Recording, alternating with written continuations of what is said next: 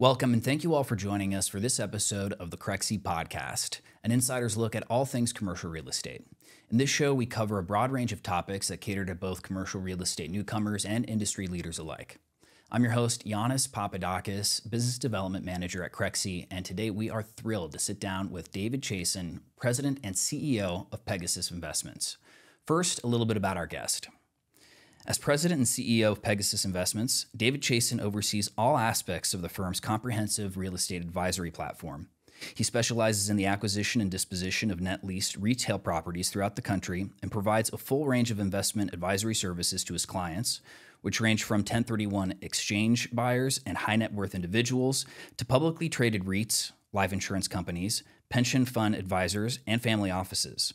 The Pegasus platform is able to fulfill its clients' property management, leasing, project construction management, entitlements, tax appeals, and debt financing needs. Mr. Chasin received his BA in economics from the University of Southern California in 2004, fight on, where he was elected senator of the Associated Student Body.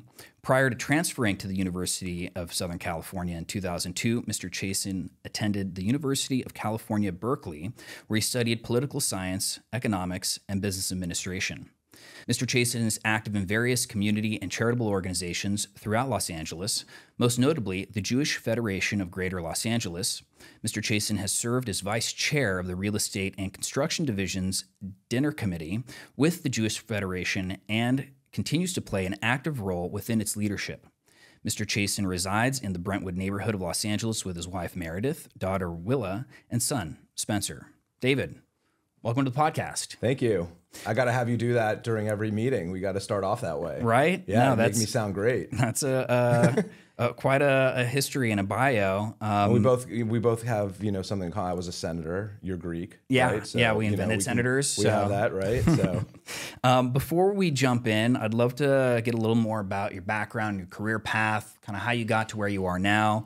Tell us more about where you're from and how you got your start in commercial real estate.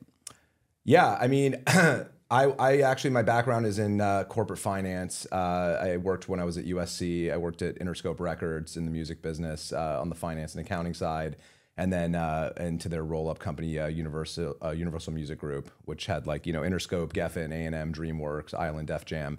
So I did that for 3 years, and it was great, and I learned a lot, and I learned what I didn't want to do, which was work at a big red tape conglomerate where it was less of a meritocracy. And so I left that position, and my dad was a broker, and my dad always told me, do not get into brokerage. It is for the uneducated. I've spent a lot of money sending you to the finest universities that the West Coast has to offer, and don't follow in my footsteps. And much to his dismay, I did exactly that.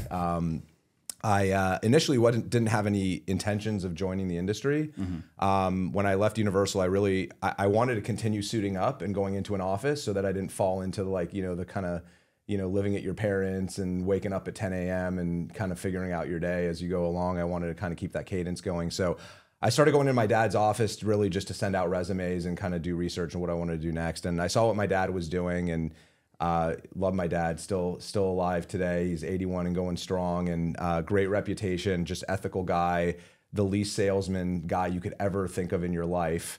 And I saw what he was doing, and I saw all of how he was interacting with his colleagues, and I saw a huge opportunity, candidly, and one thing led to another, and here we are today, 18 years later. Tell me a little bit about the opportunity that you saw and how it kind of motivated you to make the jump. Yeah, look, I mean, I think there's a couple types of people in this world. There's the people that have everything thought out well in advance and mapped out, and they have their 1 year and their 5 year and their 10-year plan. I never had any of that. It's not how I've lived my life. I wish I had more of that, but it's just who I am, and it's worked out so far. It's really been right place at right time, and then seizing opportunities. I've been extremely fortunate. I use the word lucky all the time. When I run into people that I use that word with, they say, there's no such thing as luck, or there's some great sayings about luck out there, which is it's kind of where preparedness and opportunity meet. And I believe in that to an extent, but I also believe that you have to have some breaks. And so I got fortunate enough to find myself in a situation. I mean, don't get me wrong, I grinded. I mean, I was I was cold calling. I still have fond memories. So this was 2005. My dad's office was in the Valley. It was in for those of you Valley and LA cats, we were in a Dr. Lee building. So it was a Class C building on Ventura Boulevard across from Genesta Park. Nothing fancy, maybe one window in the entire office, and I didn't have one. But I would get in the car, and I remember, my dad would drive, and I would be in the passenger seat, and I'd have a digital camera, and we would drive blocks, the east-west corridors, and the north-south, in the Valley, Sherman Way, and Balboa, Ventura Boulevard, and I would literally take a photo of every single property, and then come back and dump everything off the memory card onto the computer. And then go to work researching, going onto the title company's website, the LA County tax assessor, finding out who owns these properties, and just really doing it grassroots. But as far as like how, I ended up getting my breaks, if you will, my dad had a few clients, one in particular, who was very active and very loyal. And it's a family, and they were in the process of recycling out of a bunch of local apartment buildings that they had owned for several years. And they wanted to exchange into lower management assets. And so I was doing a lot of the exchange work for that client, flying all over the country, looking at single tenant net lease deals. Actually going out and doing the groundwork and checking out the deals yourself. Yeah, like literally like getting on the planes, and sometimes like, everyone would think, oh, this guy's constantly flying. Oh, he's this big, big time guy. He's got all these meetings. I'd fly to these markets. I wouldn't have a single meeting set up there. Nothing. I would literally just go out and I'd be looking at properties, right? And then I'd try my best to meet with developers or whoever the heck would talk to me at the time. But, to me, and I'm sure we'll get into this a little bit later, but to me, the concept of location is paramount. And I think it's been lost in our industry. And you have to see it and touch it and taste it. And getting on a plane and flying out to these emerging markets, which at the time were really the only markets that would talk to me. These were developers that had new construction product that they wanted to sell. That was their whole goal, was to sell, right? And so I found myself in these markets, these were in 2005, but these were markets like Nashville and Charlotte and all throughout the Carolinas, Florida, Georgia, Texas. Blowing up now. Hot now. Yeah. Not back then. I mean, these were, I remember these were developers that I was bringing clients in from California. My California clients were loving the cap rates, right? They were like, this is great. I mean, look at these. These are beautiful properties. They're new construction. They're long-term lease to credit tenants. You could see there's stuff going on. There's road widenings, and there's cranes, and there's stuff happening. And, it was the best thing for my clients here in California. And then the developers that were on the counterparties to these deals, these locals in the Carolinas and Florida and Georgia and Texas, they were like, God damn, you guys are crazy, like paying these prices. Like, you think you guys are getting good deals? I'm telling my friends at the club the price I just got for these properties. They couldn't believe me. They want to talk to you, right? So that's really kind of how it all started. And it's I wasn't doing tons of demographic research and population growth, and I had always had a good nose for real estate. You could see the size of it. I've got a lot of potential there. But yeah, same here. It was always about the location, and there's so much incredible real estate throughout the country, and so that's really kind of how it all started.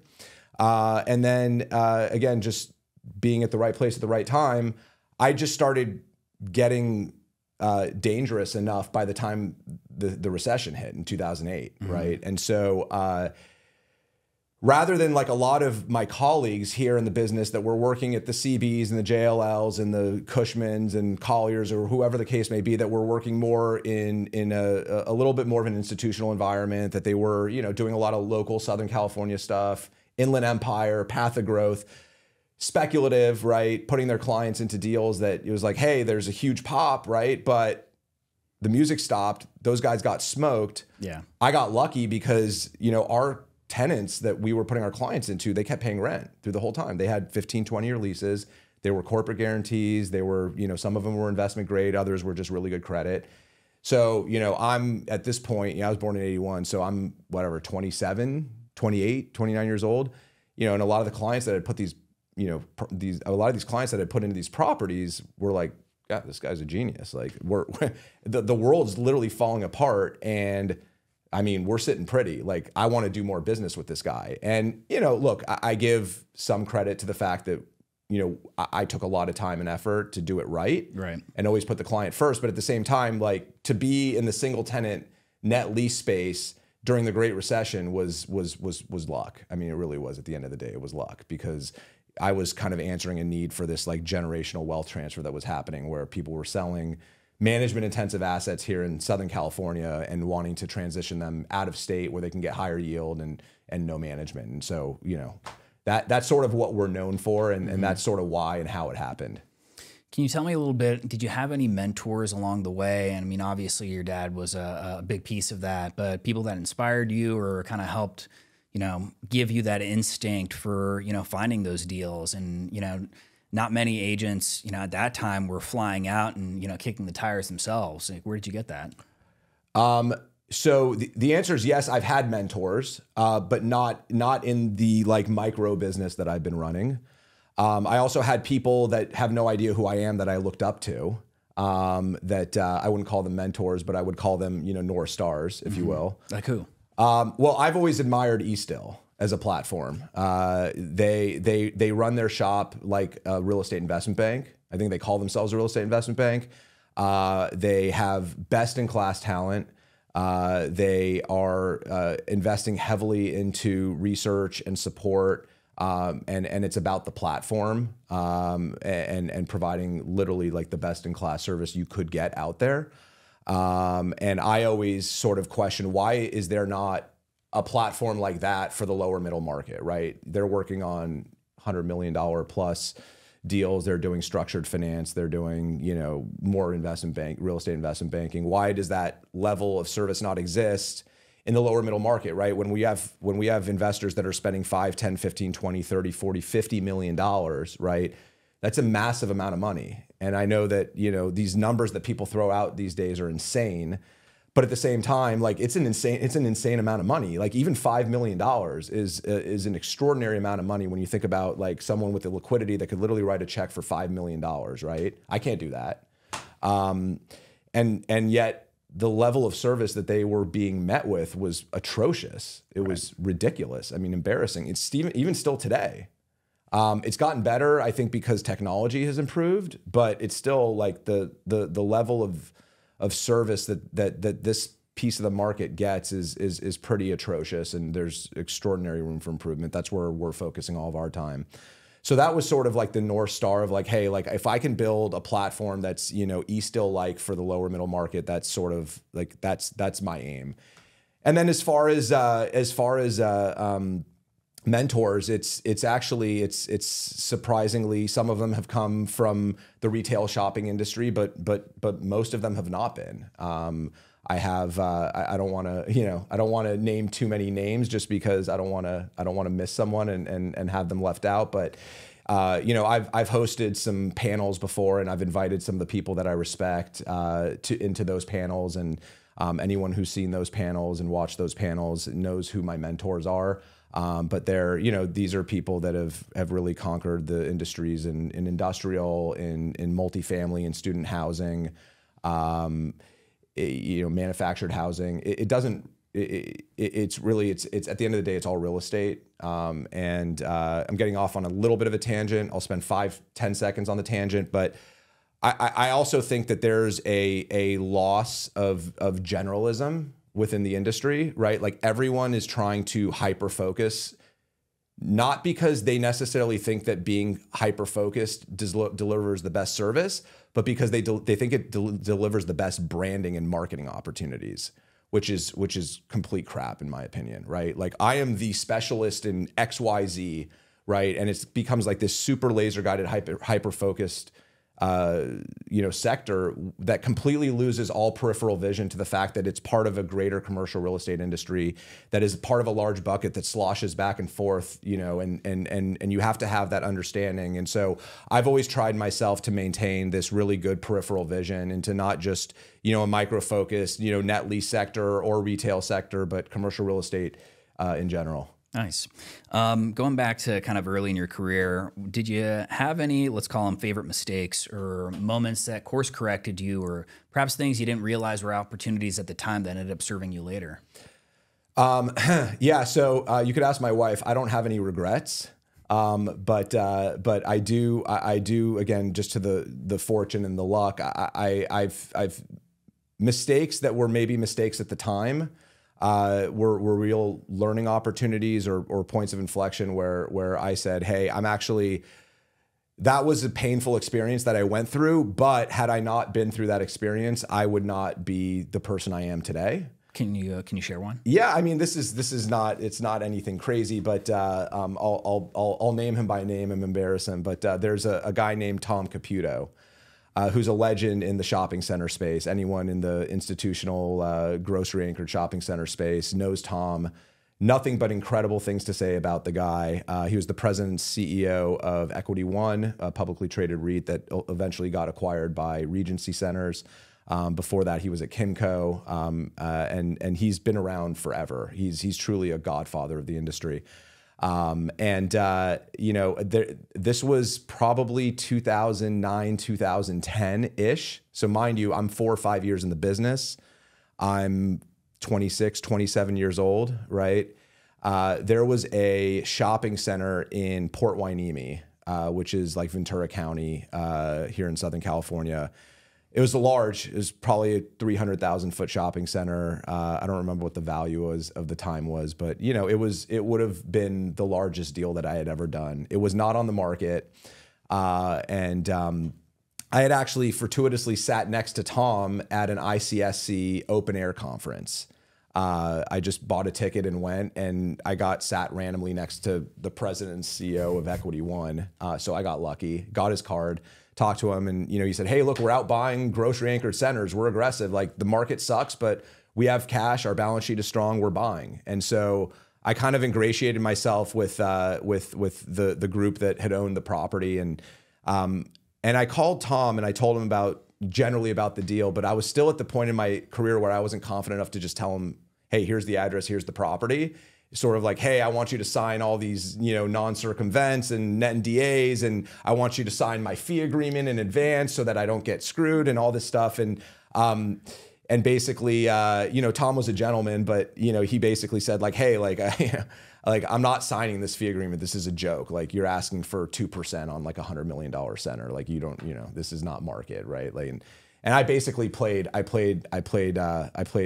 hard card, and I said, well, if you want the deal, you're gonna have to pay the fee. And Tom basically told me to go F off, and he said, keep your deal and go find someone else. And that was a sobering experience. So needless to say, the deal didn't get done. I wasn't involved in the deal, but I did call Tom after the fact and told him I was extremely embarrassed by the way that I had acted, and that this was sort of a new foray for me. And I apologize, and I'll work for any fee, basically. Like, I don't care. Pay me $1, pay me $10, doesn't matter. If this deal works for you, let's pursue it. So they ended up pursuing it, and he actually gave me a second chance, and he was an absolute mensch about it. But I learned something there that is, hey, if you're dealing with high quality people, you have to deal in a high quality manner, right? And I think that really helped set me up for the next 15 years of my career, which is, look, we have to dot our I's and cross our T's, but candidly, like, the contracts that I sign with my client are just for the file. I mean, they're handshakes, right? I mean, these are gentlemen's agreements. These are like, hey, if you're going to screw me, you're going to screw me, right? But at the end of the day, like, you're a legitimate person. I'm a legitimate person. We're going to go at this together. If it works out, great. If it doesn't, then it doesn't. Nice. Let's jump around a bit here and talk about Pegasus Investments in more detail. By the way, one thing. Yeah. I do want to say, maybe a year or two later, I was at a shopping center in Culver City meeting with an owner, Continental Development Group, and a guy named Yuri Rapinski, who owned the property. And I left the meeting, and I was getting in my car, and I get a phone call from Tom. And he says, "Hey, we just did some merger and acquisition with, it was a company called Capital and Counties, and they had a 1031 exchange that they had to complete, and it was about $115 million." And he's like, "We're aggressive. We're looking for stuff in LA. Do you have anything?" And this was literally while I was standing in the parking lot of the shopping center that could have been worth $115 million at the time. I don't know. I'm like, I don't know. I'm actually sitting here in the parking lot of a property.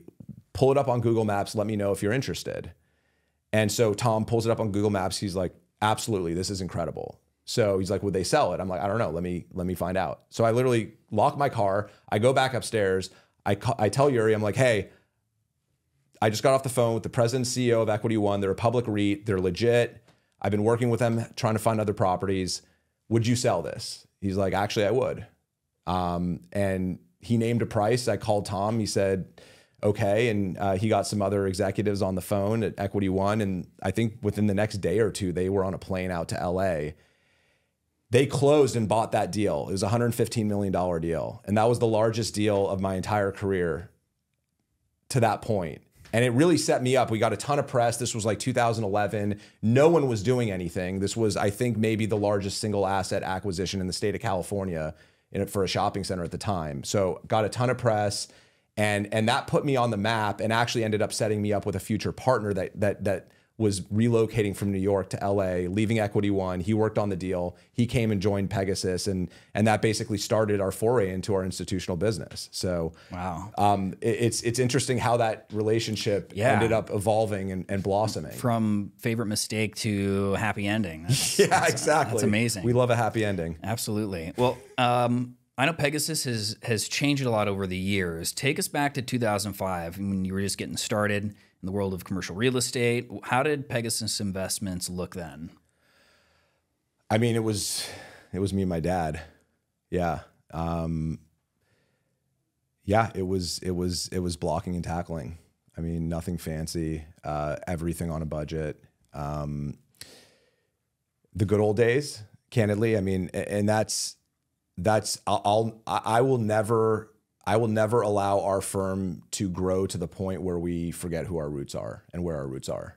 That was real estate in the most purest form, and we still practice it today. We do it in a glass tower, and we do it in nicer suits and nicer travel accommodations, and but at the end of the day, it's the same thing. Look, everyone knows this, right? Everyone listening to this podcast knows. They know when you're doing the hardcore blocking and tackling work, the grassroots, thankless, just keep going. Even the really successful guys today, right? That are doing, a multi-$100 million, $1 billion a year plus in business.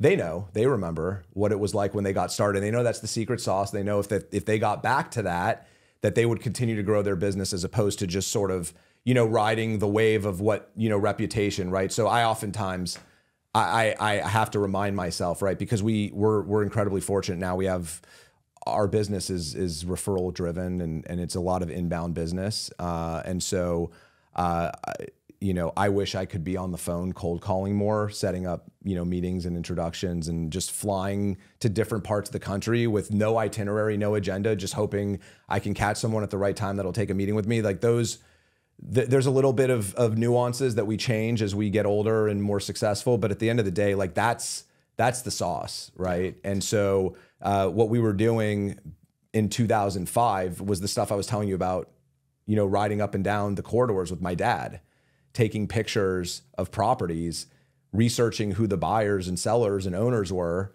and calling them. And it didn't really at that point matter. I mean, I think my first deal was like a lease for like $1,200 a month for this. It was zone commercial, but I think it was a house that they filmed porn in. I'm not exactly sure, but I think that was like my first deal. I still remember it was on Topanga Canyon. I'm not going to name the client, but that was like the first thing that I got. But I love that. Yeah. I mean, that came from organic grassroots outreach.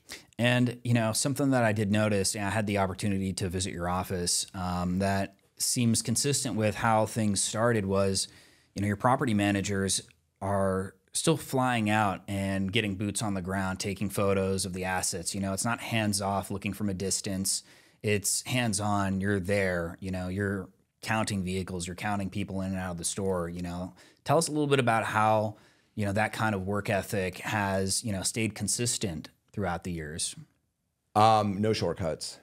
I mean, that's a key piece of our culture, right? How do you define culture? I don't know, but I can tell you that if you're a shortcutter, you don't have a place at our firm, right? And my goal for the industry is that if you're a shortcutter, you don't have a place in our industry either. There's plenty of other industries out there that if you like to shortcut, that you can be successful in. But we're dealing with way too much money, way too many important ramifications that there's no substitute for shortcuts. There's no substitute for taking the long way. Yeah, I mean, look, a part of me wishes that we had an office in every single market that we manage a property in, right? I mean, that would be ideal, right? We're managing 260 properties in 35 states. We have a little over $2 billion in assets under management. And if you just calculate the value of the properties that we oversee, I would say this to my clients, like, would it be better in some respects if we had an office right down the street from the property we were managing? Yes. But if that came at the sacrifice of having this centralized like brain trust in Century City, then, net, I think it's better that we have the setup that we have and that we constantly have people on planes flying around. Our vendors, by the way, are partners with us. And, we're not hiring vendors that aren't taking a very aggressive approach towards how the property is maintained. They're taking pictures for us constantly. We have video cameras set up at the properties. We use Slack for our company. And so, I mean, there's 42 people at our company. At any given time, someone's flying around somewhere, and we have a travel channel, #travel, right? And so anyone that's traveling anywhere, by the way, even for fun, for recreation, yeah, right? Hey, I'm going to see my family in Charleston, right? Does anyone have anything here that you guys want me to put eyes on, right? And the asset managers, property managers will reply back. Maybe some leasing guys or some acquisitions or dispositions guys, some debt guys will respond back saying, yeah, we're actually working on this deal. Would you mind driving by, taking some pictures and letting us know your thoughts? So we have that reach, which is incredible. And on that note, by the way, some of the trade-offs that you get of having this like centralized management group versus local property management, which is, I think, the kind of traditional way of doing things, right? It's a local property manager. They're very provincial. They just service a 15, 20, 30 mile radius of where their office is. Going back to that theme of peripheral vision, which I've talked about, they lack that. And we have that, right? So most local property management companies, while they may have in a vacuum a slight advantage by being able to drive by the property every day, right? Which I think for multifamily is important, right? Or, multi-tenant office is important.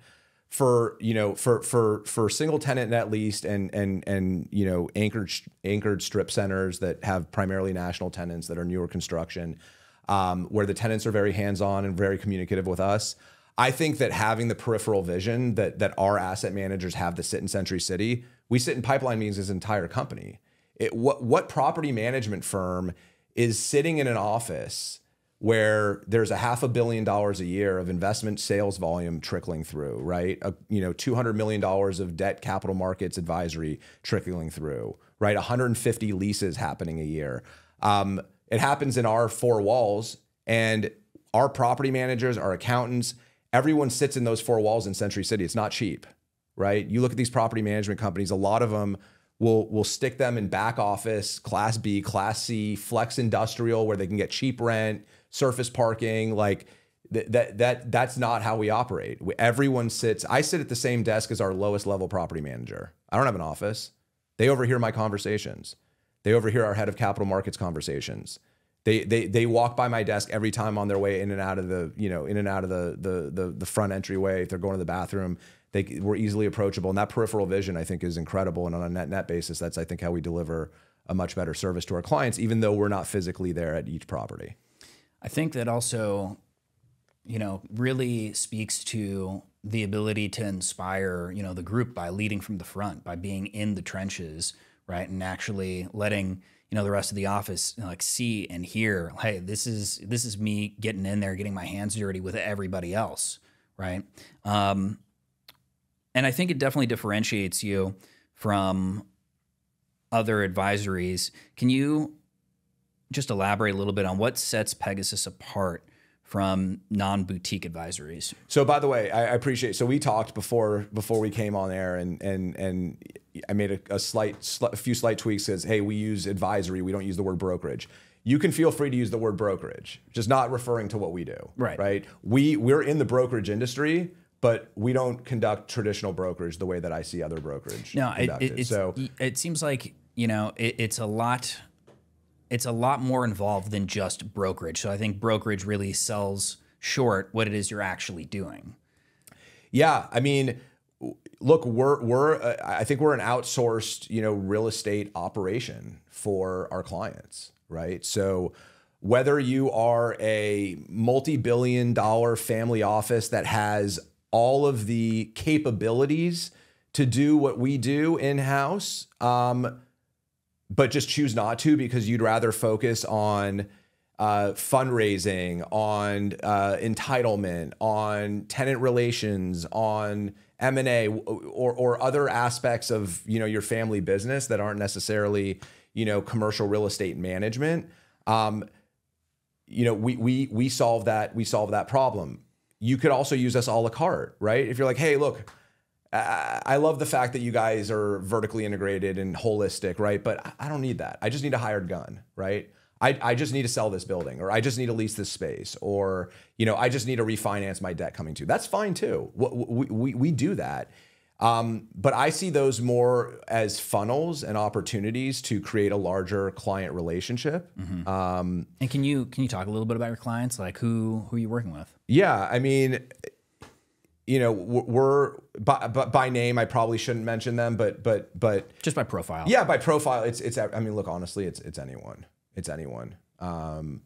It's anyone that gets what we're doing, that values what we're doing, that we see eye to eye on, and we see the world the same. Again, the institutions. We service some of the largest institutions in the country. They don't need us for, okay, hey, we have, $1 billion that we need to deploy from our LPs. Can you do that for us, right? Go find the sites, go generate the investment strategy, go capitalize it, go finance it, go lease it, go build. They're not using us for that. They have all those capabilities, but maybe they have non-core strategies, right? Which are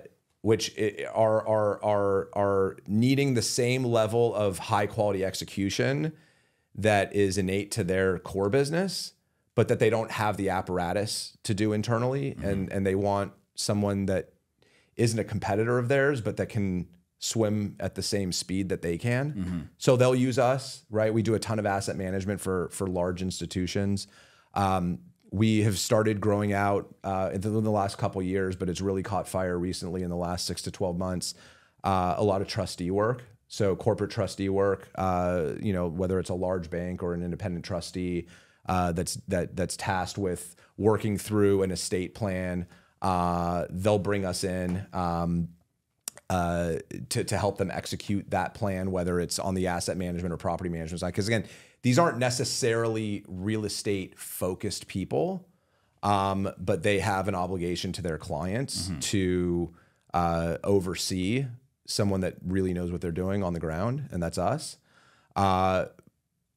But it's not all just like these, insanely deep pocketed institutions and, large banks. It's the mom and pop too. I struggle because, on one level, you could always say, hey, your time is better spent working on larger accounts, right? Because you have the capabilities, you have the infrastructure, you have the reputation.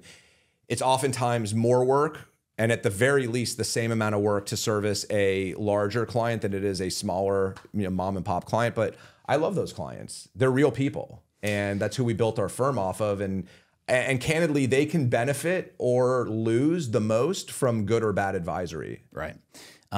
Something that this actually kind of jogs my memory from a conversation we had before. We were talking about some of the strategies that you implemented during COVID that really benefited a lot of your mom and pop clients, being able to, help by organizing owners with specific tenants. Can you talk a little bit about that story? And Yeah, totally. So we have, I don't know, I'll use Starbucks as an example, right? So we have, I don't know how many, probably 20 or 30 Starbucks locations that we manage and oversee. When COVID hit and Starbucks was out there asking landlords to chip in, right?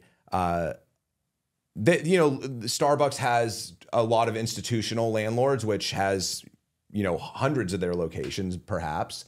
But they also have a lot of mom and pop one-off owners, right? That, don't even know how to get a hold of them, right? Like if you've ever dealt with Starbucks trying to get an estoppel or an SNDA, they have like an anonymous email address that you send to. They don't have a phone number. They don't have anything, right? And so getting a hold of them can be challenging, right? It's because of how many landlords they have. Right. But we were able to kind of use, pool together all of our landlords almost as a class action, right? Not in a litigious way, but in more of a like, hey, we have 25 of your stores, right? So rather than you having to hammer out individual rent relief deals on a one-off basis with 25 different mom and pop landlords, some of whom may be overseas, some of may not answer their phone, you may not even have contact information. Why don't we arrive at some sort of plan so that we can leverage what we have, give you guys an easy solution to kill 25 birds with one stone? And so we were able to do that for a lot of our clients, existing clients. That's for Starbucks. So we were able to get incredible lease modifications done, whether it's, getting rid of cam caps or getting rid of termination rights or getting them to exercise their options early or whatever the case may be, whatever the client's goals were. We kind of got them pre-canned and then presented them to Starbucks, and we were able to perform for our clients, but also for the tenant, right? Because they were drinking from a fire hose. They had a resource issue. So that was stuff that we already had. We also went on a campaign for Mattress Firm, which was kind of an interesting thing because we had a number of mattress firms in our portfolio as far as managed portfolio. And I had concerns about Mattress Firm. I saw their growth. A lot of it didn't make sense. They were paying extraordinary rents in markets that didn't warrant it. Mm-hmm. There were some stories that came out that were potentially alleging impropriety. There were flags, right? And Mattress Firm's a great company. They have excellent real estate, and they've been a phenomenal tenant of ours. So I don't want to smear their name by any means, but at the same time, we saw that there was potential writing on the wall, and they did end up filing for bankruptcy. And so what we ended up doing was we reached out. We started a campaign. We reached out to as many Mattress Firm landlords as we could in the country and say, hey, we are pooling you guys together, right? And we'll represent you guys as a class, right? And this isn't necessarily ganging up against Mattress Firm, right? This is, hey, these guys have thousands of stores they have to deal with and work through, mm-hmm. right? It's in their best interest to deal with a single point of contact, right? And it's in your best interest to not be one of one, but one of 50, right? And so we were able to do the same thing with them. And we did that with a number of other tenants. And I think it worked out great for everyone. And, we want to do more of those. We want to do more of those. We did that with Red Lobster. Mm-hmm. They've been doing a lot of sale leasebacks with exorbitant rents that we have concerns about. I just saw Rite Aid is Rite Aid's a great example. In the news again. I just literally yesterday slacked Seth Bell, who runs our asset management group. I said, hey, we got to get on the phone with all these Rite Aid landlords. It's good business, but also like candidly, like these people need help. Yeah. Because if you bought a Rite Aid and you were expecting that they were just going to be a great tenant and pay rent for the next 15 or 20 years, you had really bad advice. Because the writing was on the wall with Rite Aid years ago. Right. And so unless you bought a store that they were a tenant in, hoping that they leave or that they were paying way below market rent and that you'd be fine. It was a redevelopment play. Underlying real estate was really good. Exactly. Unless that was your strategy, you got problems. And I guarantee you didn't have the right advice going into them. And so I said, look, we need to reach out to these people, right? Not in a predatory way, right? Which a lot of people in our industry do, right? Blood in the water, there come the sharks, right? No, that's not our approach. Our approach is, hey, you got bad advice, but there's a way out of this.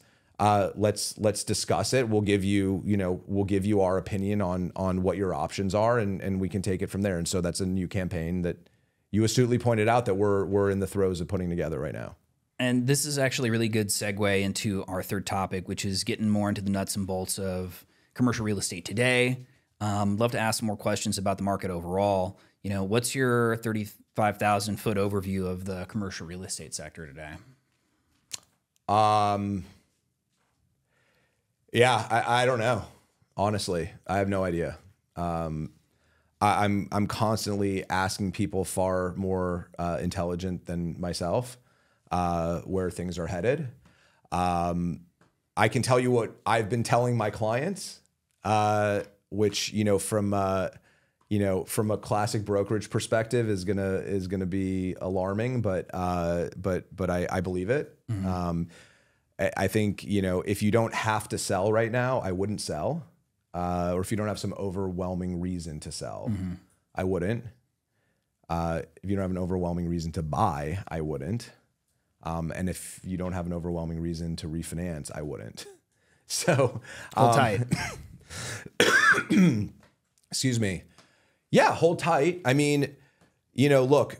Are there any market indicators that you're looking for that would give a better sense of which way things are swinging right now? Because I know, obviously interest rates has been on, everybody's tongue lately. And, are we just waiting for those to change? Like what are you looking for to say definitively, hey, which way we're going?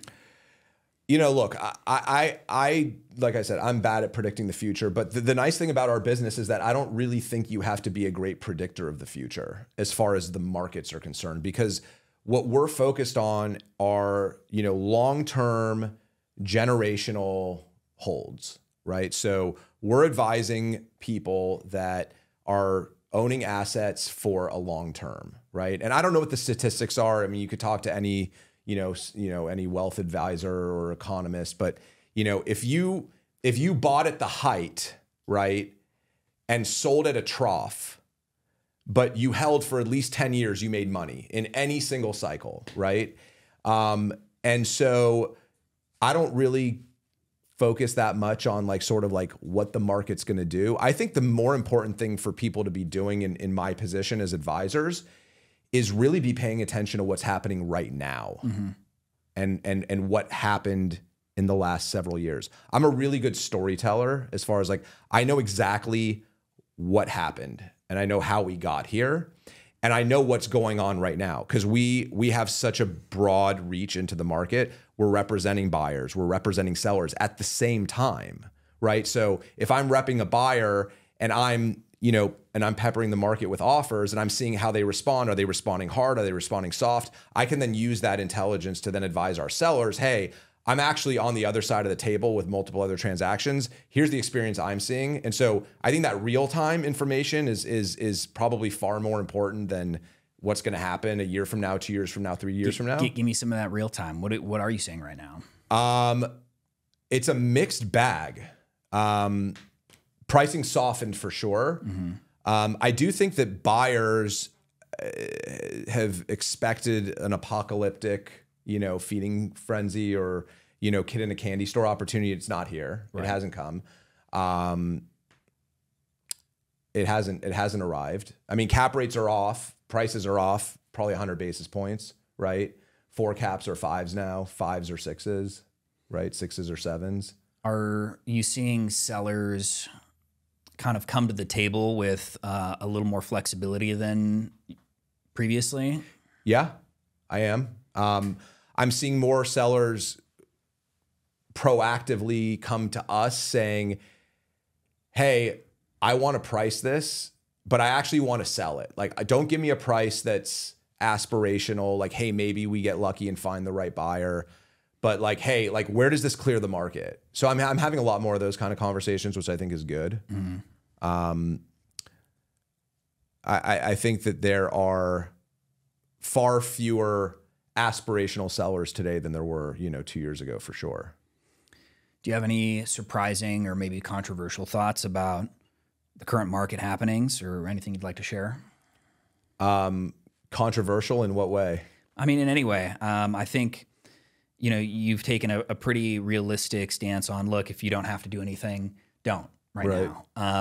But, anything that sticks out at you in terms of, if I'm let's say a seller in this market, this is where my head should be.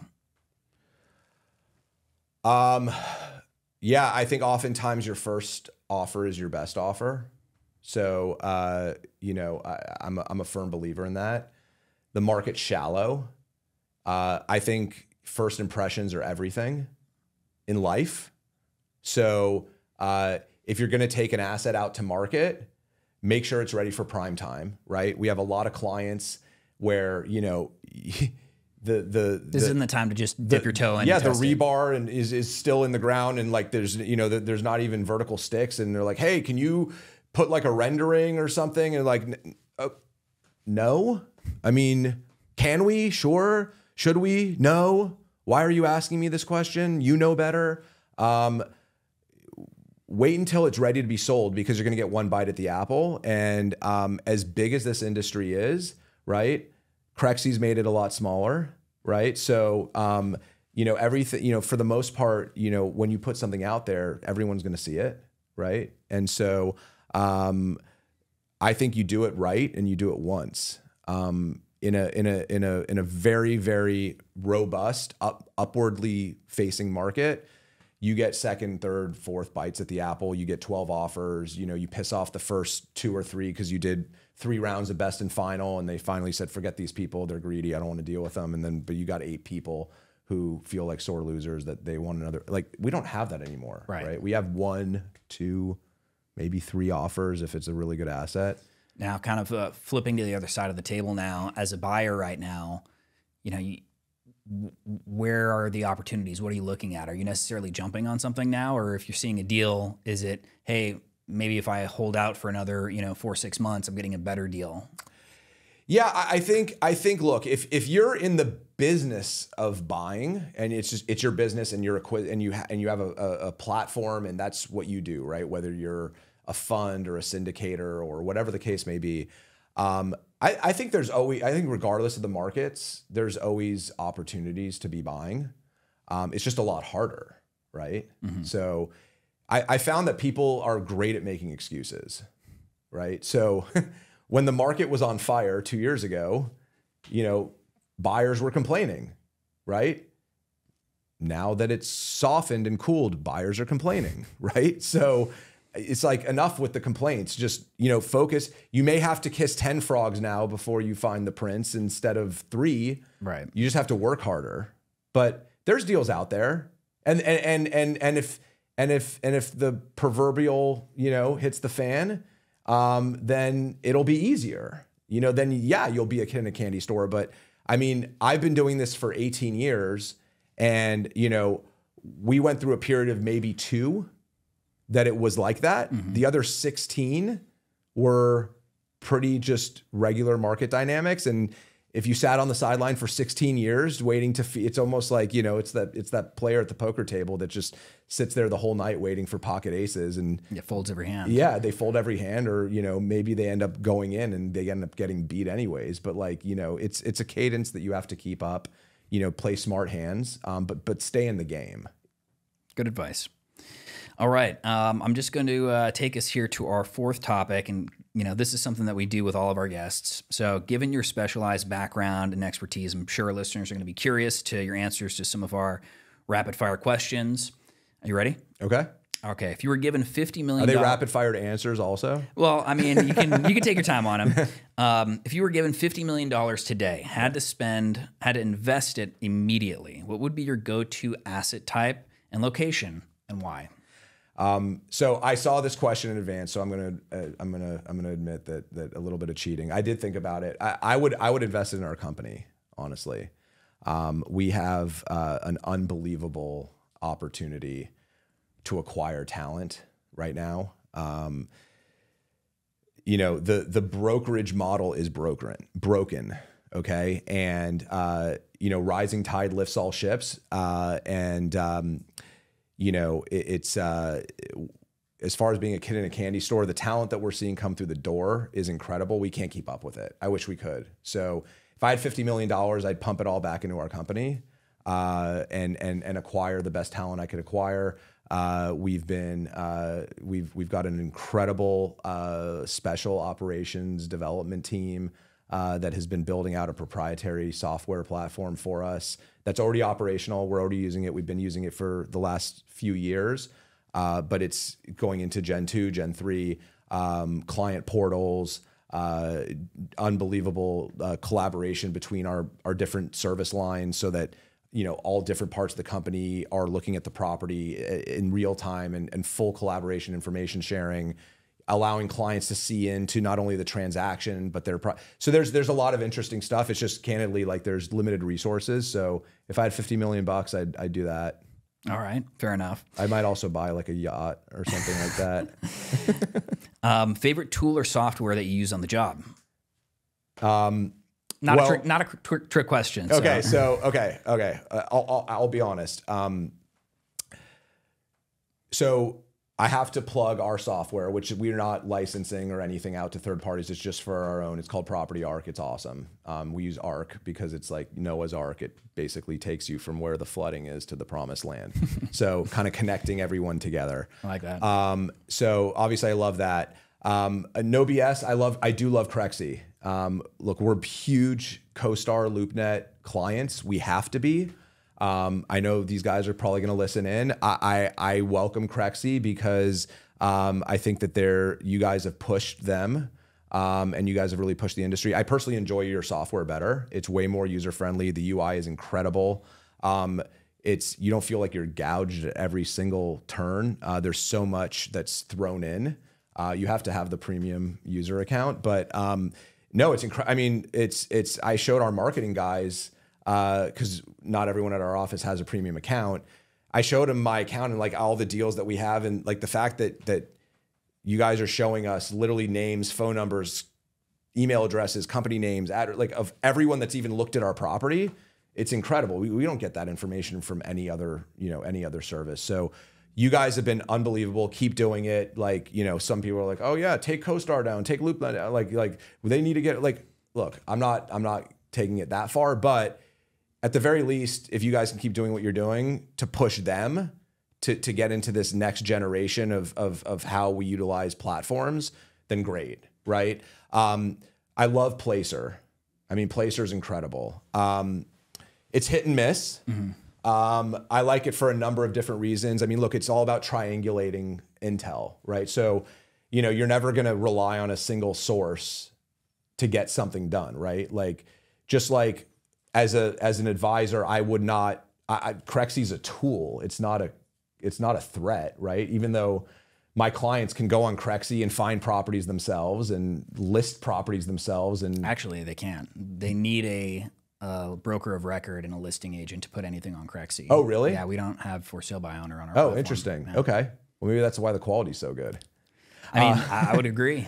Well, but they can go on and look to buy. They can go on and they can search. They can search. It's an open platform, so anybody can go and search and see everything that we've got, for sale, for lease. So, right, in that which regard, they could cut out. They could cut out the middleman, right? But at the end of the day, that should just be a tool, right? And at the end of the day, you should have multiple ways of sourcing product, right? So we tell our clients. So we run an exclusive buy-side advisory business. So we get people all the time call us up, hey, I'm in an exchange, here's what I'm looking for. Okay, and then I try to convert that conversation to like, how are you going about doing this? Do you have a broker or an advisor that you've hired and blah, blah, blah. And inevitably, most of the time, it's, no, I'm just, I'm talking to a bunch of different people and this and that. I'm like, okay, well, can we set up a meeting where I can actually walk you through why it makes sense to hire an exclusive advisor, okay? Doesn't have to be us, by the way, right? Mm-hmm. But entrust your exchange to a single point of contact so that you don't confuse the market, so that you don't have misalignment of interests. Right. There's so much crap that goes along with, like, you know, I call them deer running through the woods, right? Like there's all these hunters that have their scopes out just ready to fire, right? That's not how we operate because we don't operate in that world. But yeah, I mean, I think Placer is just another like tool that, you know, from a marketing perspective, look, it's great, right? We show it to our clients and we can say, hey, look, we can actually track foot traffic at each of these locations. Like, think about how much more intelligent we are about underwriting the real estate when we're, you know, advising you on the acquisition. It's great, right? Like, to an outsider, they think it's the best thing since sliced bread. It's like, wow, you have access to that? That's incredible. It's great, but it's just one of like dozens of tools we use, right? As far as, you know, other resources, you know, just I'll go on to Placer again, just because they've been incredibly helpful for us on the management side as well, right? Like, we're now able to track across, you know, a multi-billion-dollar portfolio, foot traffic in real time. We get sales reporting on, you know, hundreds of tenants, so we can match up the sales reporting against Placer's rankings, and it's phenomenal. So nice. Yeah. And then what is the most common misconception about your job or industry? Misconception. I don't think there is one. I think the conception that people have, which is that it's a broken industry, is dead on. I don't think it's a misconception. I think that you know, I'm not gonna hammer on it, but I'm embarrassed and I hate 90% of the people in this industry. They're lazy. They're out for themselves. They put their clients last, maybe not last, but definitely behind themselves. And it's broken. And I think that the perception is real. And I hope that, you know, that Pegasus can not only capitalize on that vacuum that's being left, just for whatever reason I can't put my finger on. It's insane. It's silly.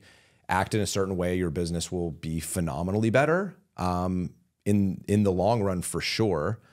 But I think the industry needs to be called out because I think the interests are completely misaligned, and I think that commercial real estate brokerage is prime for an evolution, similar to the way that Wall Street and the financial services industry went through, you know, 15, 20 years ago, when it went from stockbrokers cold calling, you know, retail clients, trying to, you know, slam stock sales down their throat in a very transactional approach, to now you don't have that. You have wealth management, holistic advisory, where they're plugging in, you know, insurance and estate planning and, you know, fixed income portfolios, and, you know, oh, we can help you with your home mortgage. We can help you with your business line of credit, and sort of let's take a look, rather than just trying to come up with the new hot thing, right, to try and sell you on. Let's understand who you are, what your goals are, and our different services are really just tools to execute a strategy. So, yeah, I mean, I think that, you know, people operating in this space with the same kind of work ethics and just overall ethics would agree. I hope so. And finally, what's your most recommended book and why? I'm embarrassed to say this, but I really don't read a lot of books. I don't read a lot of books. I read any podcasts that you're really into? No, I read a ton of articles. I mean, you know, I wake up at 2:00 in the morning, and, you know, the worst thing you could do is pick up your phone and shine a bright light into your pupils. But I do that. I'm guilty of it. And, you know, I'll go through and I'll read the journal, and I read a ton of articles about the industry. You know, CoStar does a great job putting out, you know, a really good content. And, you know, I try to stick, there's so much content to consume out there. I try to keep it as localized as possible, but just be immersed within the market. Yeah. Nice. All right. As we wrap up, any parting words you'd like to share with our audience? No, I mean, I appreciate you guys having me. Thank you. Absolutely. Well, thank you for joining us and sharing your insights. I know you're really busy, and we appreciate you taking the time to sit with us. A lot less busy today. If people want to get in touch, where can they find you? Email, website? I'll apprehensively give my cell phone number. It's 310-710-7172. All right. And I can promise you that I likely won't answer your phone call, but I will return it. Excellent. Well, again, thank you so much for joining us. And thanks to everybody that tuned in today. If you enjoyed this episode, do not miss the next one. Visit go.crexi.com/podcast to get the next episode. You can also see videos of our podcasts on our YouTube channel. Again, the Crexi Podcast on your favorite podcast app, and YouTube for video recordings of each episode. Thanks so much, and we'll see you next time.